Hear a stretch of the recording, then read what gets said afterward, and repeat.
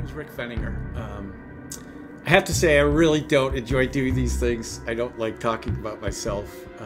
So I'll try to make this, fairly short and informative, hopefully. First question is, what's your digital audio workstation? Mine happens to be Digital Performer. Not a lot of people use Digital Performer, mostly for film scoring. And one of the main reasons is I grew up using Performer and morphed into Digital Performer, so I can get around it really quickly. Plus my orchestral template, which is over 1,500 tracks right now, is in Digital Performer.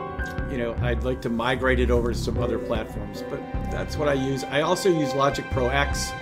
I teach at university, so I have to teach that to my students, and I use it for some projects, mostly jazz stuff that I do. I also use Cubase and Pro Tools. Some clients want things delivered in Pro Tools, so I, learned Pro Tools. How did I get into being a multimedia composer? This goes back to the days right after I graduated from college. I went on the road for 5 years as a touring musician, playing in a lot of groups all over the country and actually all over the world. And one of my favorite things to do in the afternoons when we had downtime was go in and see a movie matinee. And I just loved being in a dark theater by myself or with a couple other people in the afternoons. Not a lot of people went to movies in the afternoons back in those days. And I just knew the minute I started listening to soundtracks, watching movies, seeing how the soundtracks interact with the characters and everything, that's what I wanted to do. And later video games, because when I started playing video games, it was Super Mario Brother, 8-bit.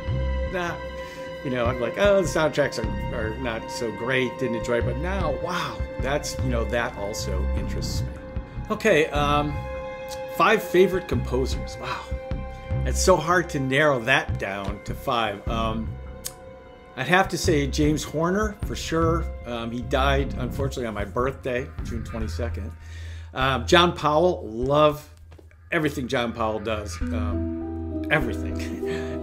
Thomas Newman, love his stuff too. Mark Isham, just because of the jazz, trumpet player. And Jeff Beal is also one of my favorite composers. Jeff and I were at Eastman around the same time, although I never knew him. I think I was a senior and he was just coming in as a freshman. But even then, he made an impact. Why do I like him? Just because of the diversity of these guys and the fact that, they can do a lot of different things. And I also like the jazz influence of Isham and Powell. Favorite movies and soundtracks. Again, 5, that's tough too. I love Shawshank Redemption by Thomas Newman. I love the movie, love the score, the way the score works. Video games, I like Journey and Abzul by Austin Wintory. I hope I'm saying your name correctly, Austin. Really cool approach to those video games, and just love the way that he scored those. In fact, I could just sit and listen to the soundtrack as much as play the video game. And one of my favorite movies is Searching for Bobby Fischer, which probably not a lot of people know. That's a James Horner score, but just love the vibe of all that. And I think I tend to gravitate towards more of those, movies with deep character development and just fleshing out the characters and the changes in the picture and everything. Love it. Okay, my workflow. How do I write and produce music? That's a good question too. I am an early morning riser, 3 a.m. This came from when my children were smaller, and I used to practice a lot, still practice, still gig, although not lately with the COVID thing.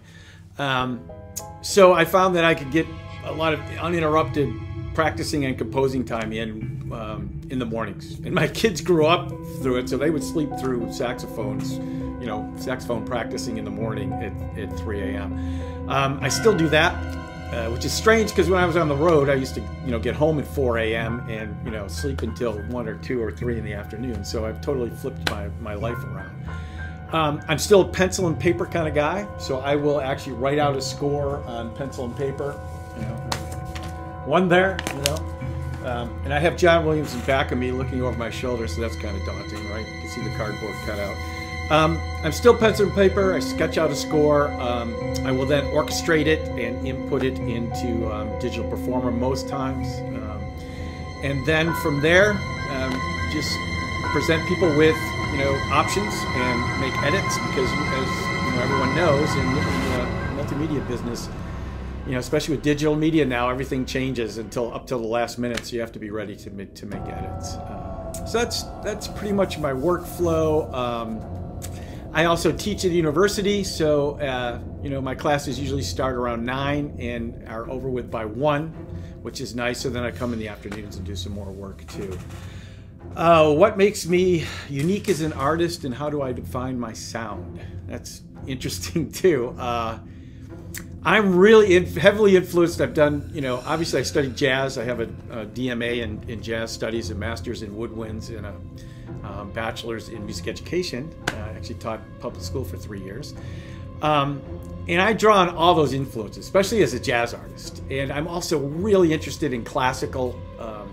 John Powell made a great statement. He said, listen to anything but film music, listen to classical composers.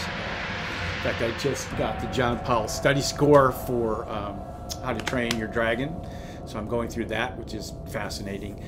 Also electronic music. I love sound design. I love coming up with my own sounds. And I love combining all those elements. So I guess that would be, it's kind of like a melting pot of, jazz, classical, and, electronic music. That's pretty much how I would find my sound. And I listen to a ton of stuff. I'm a runner, so whenever I'm running, I'm either listening to a soundtrack or video game or something to pique my interest and inspire me. All right, my approach to scoring to picture for the layman. I'm a layman, right? The big thing for me is communication. You have to open up a dialogue with the person you're working with or the team that you're working with, and really discuss what is the overall vision. And that can change as the project goes on. That's why you want to constantly be able to have an open dialogue and talk about, get at what everybody's working towards the same thing. And for a composer, it's hard because you tend to describe things in musical terms, which some people aren't musicians. So you need to really, I don't want to say dumb it down, but you need to put it in terms that, it's kind of like if someone were talking to me about brain surgery and they were a brain surgeon, I probably wouldn't understand some of the concepts, but we need to come to some common ground.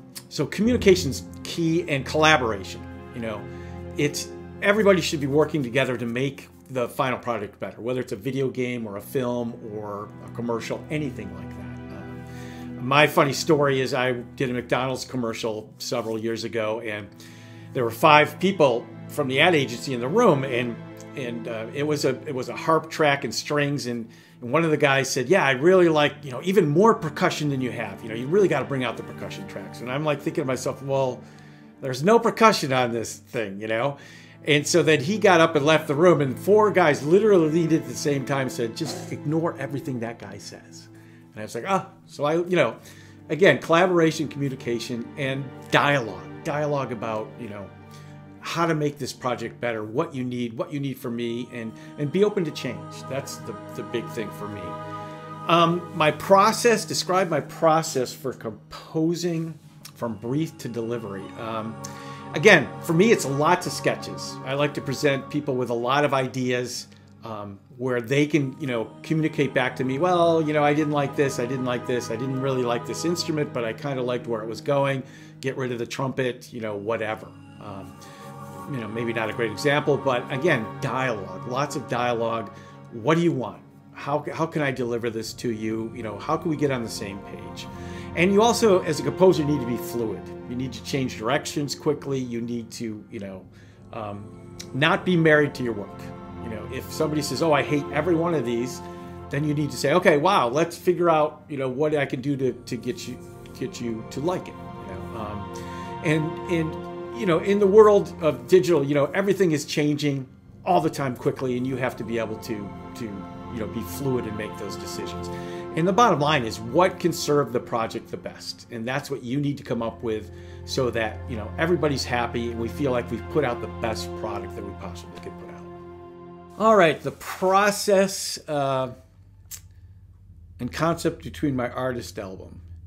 I'm a pretty optimistic guy, and this whole COVID thing has sort of gotten to me. I've been teaching remotely, haven't had face-to-face with my students.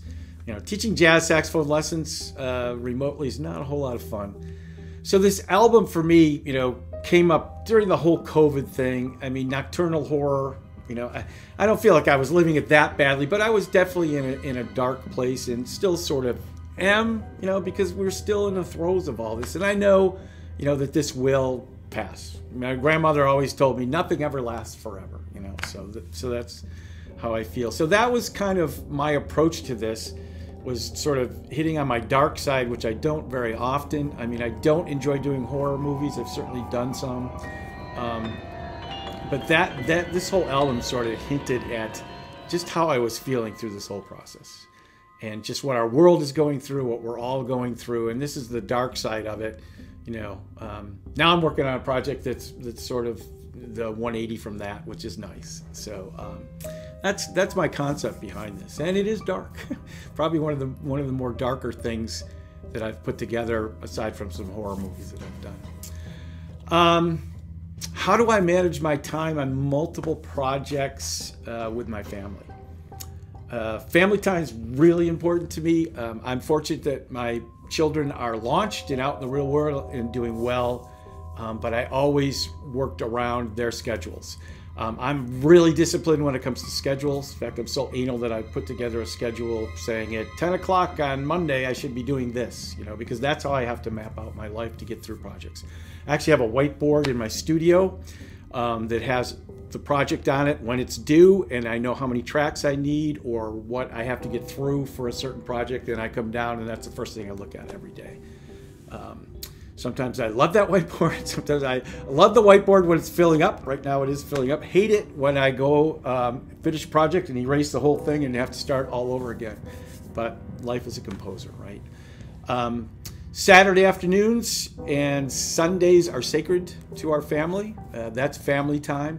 And I get it. You will run into a crisis every once in a while, and you have to say, "Oh, I have to fix this." I mean, there was 4 or 5 years ago, I was doing a video game that all broke loose, and wound up having to cancel a vacation to finish the video game because I felt like I owed it to those people to see it through, because it all came down to a hard drive crashing, somebody not losing backup files. It was a mess, but we fixed it. So, and my wife was very understanding about that, which is great. Lessons learned that I could tell other composers. Same thing I tell my students. We have a music technology program here at the university. Take care of yourself. You are going to be, if you're not feeling good, if you're tired, if you're stressed, you're not going to be able to create. Exercise. I'm a runner. I run every day, and that is my cleansing. And I run listening to soundtracks, etc., etc., etc. Eat well. I don't drink. I don't do drugs. I'm not saying that I'm, the perfect person by any stretch of the imagination, but you need to take care of this, because this is what's going to, propel you along. My grandmother's 101, still very vivacious, and I'm hoping I have that gene, because I'd like to work for at least 30, 40 more years, right? And so that would be my advice that I tell my students all the time. Get enough sleep. Take care of yourself. Meditate. Even 10 minutes a day will help you center what you're doing. Anything else that I would like to share? Just the fact that I love doing this. I love working with creative people. I love dialoguing with creative people. I like taking a project and making it way better than it ever would have been if I just did it by myself. And it just brings such joy to my life that there's not a morning that I don't get up and I'm like, wow, I can't wait to get up and do what I like to do. And I think that's why I wake up so early, because I'm like, there's so many things I want to do today. I got to cram it all in. So thanks for listening. Hope this helped. And, maybe we could work together.